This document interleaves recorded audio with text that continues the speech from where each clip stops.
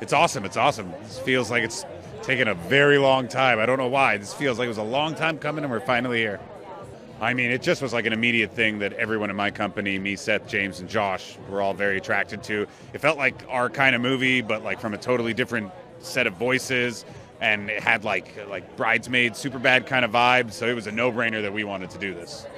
I mean, the writing, like a lot of the time we have to like hold people's hands in the writing process and like work with them all the time, and like that wasn't the case. Like, I mean, I feel like it's just one of those like magic, fortunate, like everything went right kind of things where they just, each one of them has to be like a pillar that like supports the movie in their own way with their own unique characters, and they just did it. Like they're just all completely different from the other characters, and like it was also the type of thing, like there weren't like debates between like, oh, is it her or her for this role? Like it was just like we found that one, we found that one, we found that one.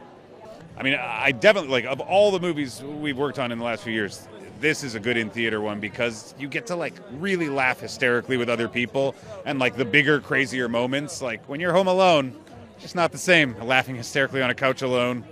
Most people, including myself, like, every time I cry at the end because it's just got a lot of the themes and messages about identity and, like, belonging are, like, very universal.